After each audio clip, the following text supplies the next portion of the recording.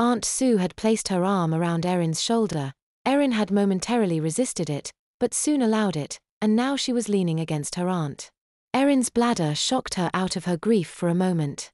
She vaguely recalled feeling the need to pee earlier, but she'd suppressed it, not wanting to bother her relatives to get up so she could get out of the seat.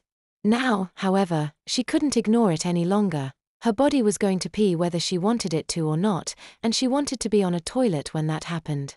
The thought of asking her aunt and uncle to move out of her way made her stomach hurt, but she suspected that they would be madder at her for peeing all over herself than they would be for having to move so she could visit the toilet.